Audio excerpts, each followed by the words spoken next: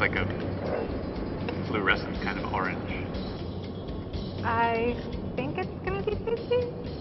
Yummy ขอบคุณครับ ขอบคุณครับผม ผมว่าเค็มๆไปนิดนึง มันไม่ค่อยจัดจ้านเท่าไหร่อ่ะ I think it's more garlicky. Tastes familiar. Like I've had this before. That's a thumbs down for me. I don't know. I'll give it a thumbs up.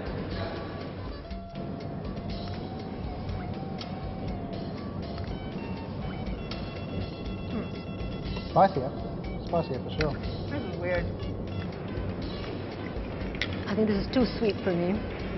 เปรี้ยวมากไปนิดนึง It's definitely a lot spicier though. It's really sour. Yeah, it sounds. It's really sour. It feels like the sort of thing you'd stick on a steak. I think maybe more than an omelette. It's okay, yeah, definitely sweeter. Not as much vinegar as the last one. Yeah.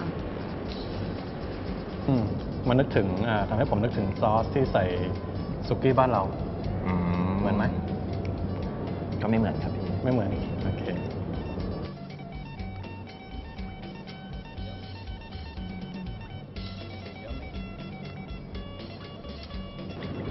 What is this?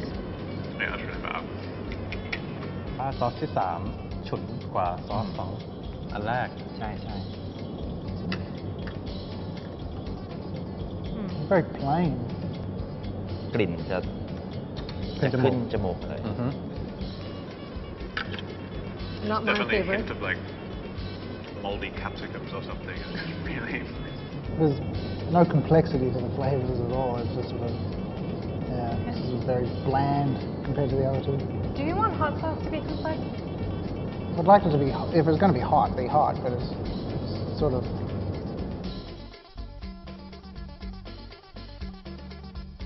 I think as an Asian, I would kind of gravitate towards the first one. Yeah, that's something I could put in basically everything, except soup maybe. But yeah, the first one is definitely it.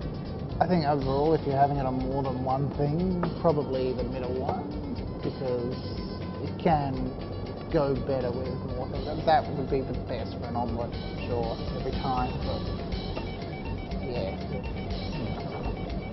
ดีที่สุด ดีที่สุดใช่ครับผม สำหรับผมซอสเสียชาที่ดีที่สุดคือตัวนี้ ยืนยันตั้งแต่การแรกถึงการสุดท้าย I think it's the middle one, just because it kind of goes with more. Like you could put that in pretty much anything except really sweet cookies. You know, I didn't want to say this, but I do think this actually tastes really good. Feel like a traitor? I feel like a traitor to my own country.